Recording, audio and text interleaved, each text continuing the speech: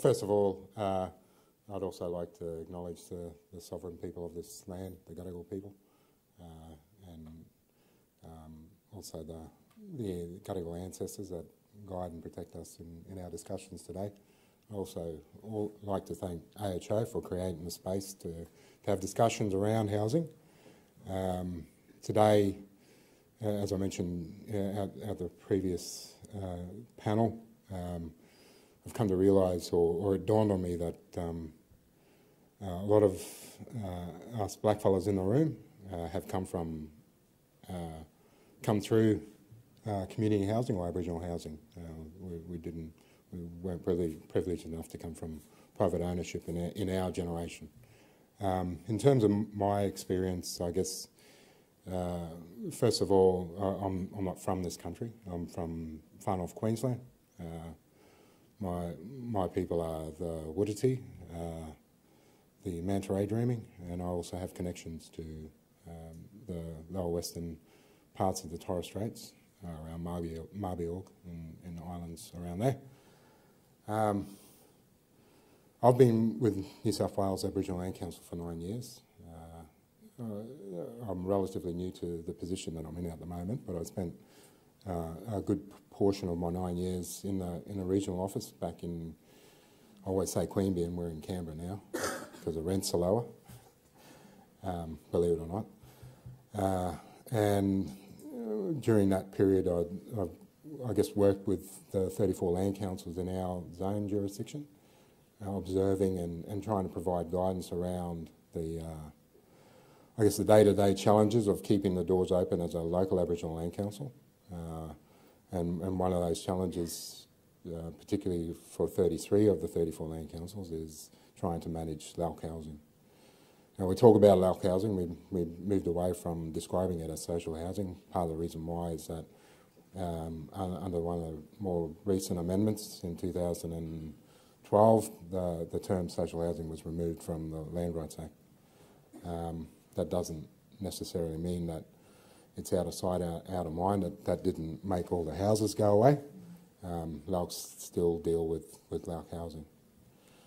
As a bit of trivia, my first foray into Aboriginal, I guess, business was through my parents when they were also grappling with trying to find rental accommodation back in a place called Gordonvale, which is south of Cairns, where I grew up. And back in those days, and it's probably still the same now, that private renters didn't want to rent to Aboriginal people. So Mum and Dad and a few of the icons back up that way back in the day, like Mickey Miller, established the first Aboriginal housing co-op in Cairns called Wumpra Muralag. And that's, to my understanding, still going strong after probably 40 years in existence. And observing how Wumpra Muralag did business with Aboriginal tenancies demonstrated to me why there's a necessity or blackfellas working with blackfellas around housing tenancy is a lot more effective, but we don't have enough blackfellas working that can work with Aboriginal tenants.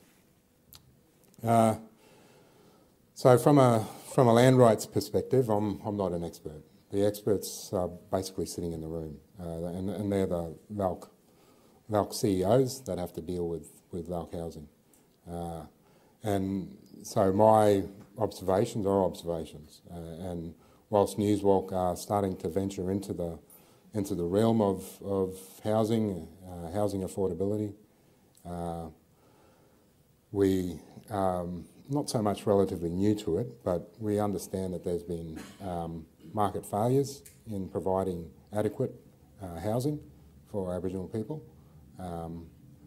and given those market failures, land councils, Aboriginal housing providers have been in, services of last resort, but developed out of necessity as well. So I guess the first, and I've only got one slide, just to paint a picture of where LALC housing is at the moment. as you can see, I haven't called it social housing, I call it community housing. So in the New South Wales Land Rights Network, there's 2,614 houses in Land Council ownership, and approximately 961 of those are located on former missions and reserves. So this is a bit more of a technical matter on the Land Rights Act. 14 LALCs have been approved to provide Section 52B social housing schemes. So that was when social housing was actually in the Land Rights Act. There was a term for it, but as I mentioned, that section has been removed. But those approvals still prevail, or endure rather. Now, since the amendments to the Land Rights Act, a further 23 land councils have been approved under Newswalk's policy to manage housing in a certain way. Oh, sorry, under. I should have read my own slides. 23 LALCs approved as Aboriginal community housing providers under the Aboriginal Housing Office Build and Grow strategy. So that basically they're 23 head leases. So land councils have head leased their housing stock to AHO, and AHO have subleased them to a housing management provider. 39 head leases between LALCs and the AHO, and 13 million spent on water and sewage program in the 61 communities. So water and sewage, as a bit of background, out of the 61 discrete communities, one of the major issues that land councils face is that cost burden around not only providing the housing, but also providing the infrastructure such as roads, poles and wires, so forth and so on, water, so forth and so on, to those houses. Back in '83, when those discrete communities were transferred to land council ownership, they were basically transferred in a state of disrepair. And since '83, land councils have struggled to meet the costs of not only housing, but of that infrastructure as well.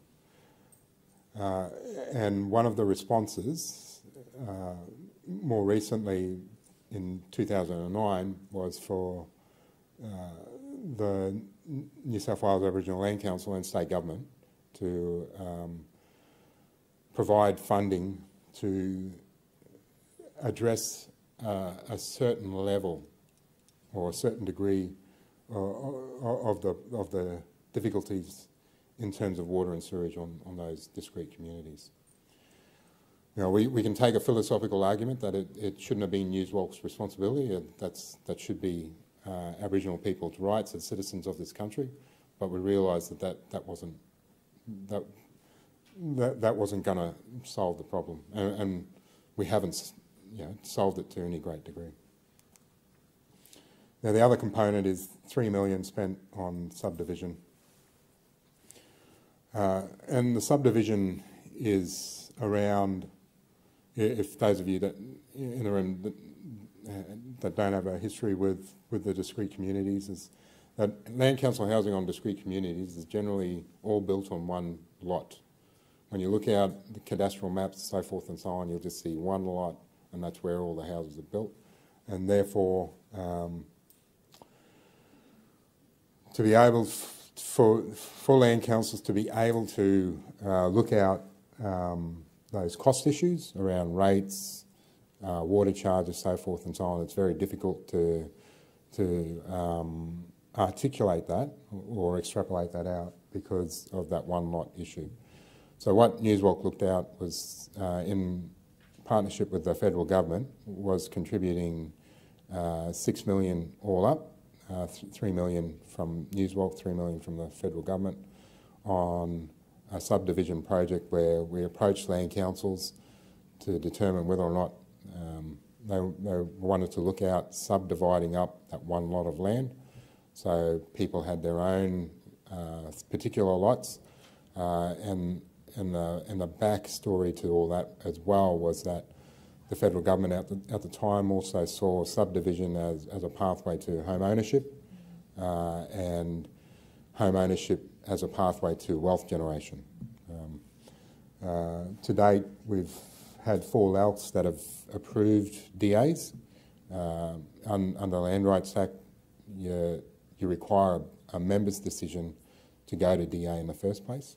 4 LALCs have agreed on that, and 2 more subdivision plans are in waiting. We're halfway through that process because there were state planning issues with the subdivision project, and the response by state government has been to develop what they call a solution brokerage process, where we look at how we unpick the state planning issues.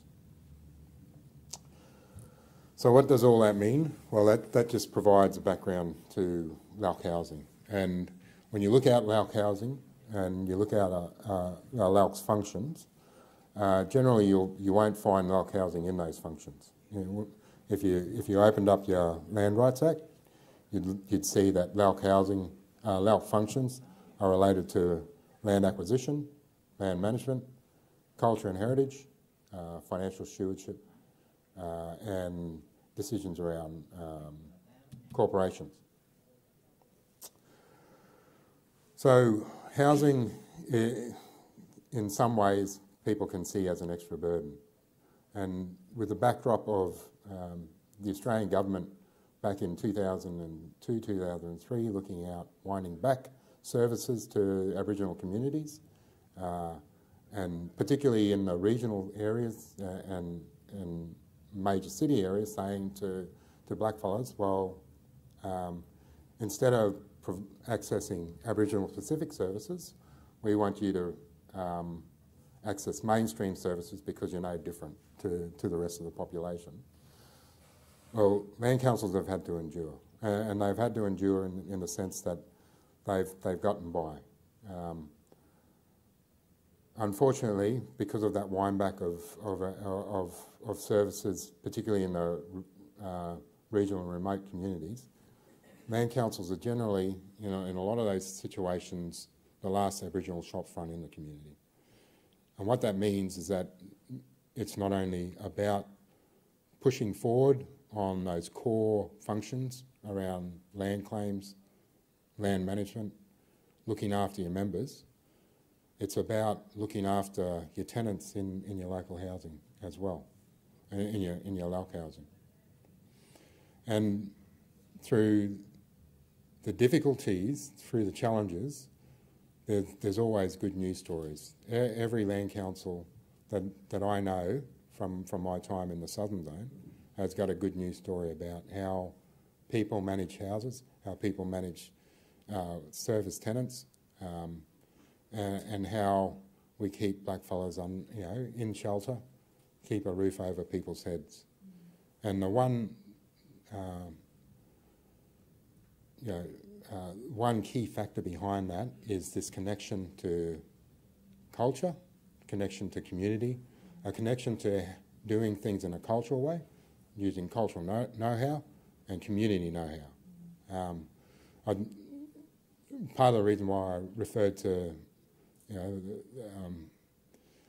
my parents' example or experience with Wumpa or Muralag is that as a young fellow I observed how when tenants were struggling with going, paying rent, so forth and so on, the company didn't kick them out the door. It wasn't a transactional relationship. Or what I realised, it was a transformational relationship because people understood the cultural challenges. People understood the needs that that community placed and family placed on the individual. And coming into New South Wales, into the land rights system, that type of sentiment, that type of practice, that type of expertise, that type of experience endures. And the examples that I'll cover aren't necessarily related to housing themselves, but the first one is. And that's in relation to Toomela Local Aboriginal Land Council. Now, traditionally, regardless of the negative sort of media coverage that tends to portray Toomela as a dysfunctional community, the rental collection in Toomela is actually quite high and has been quite high for some time.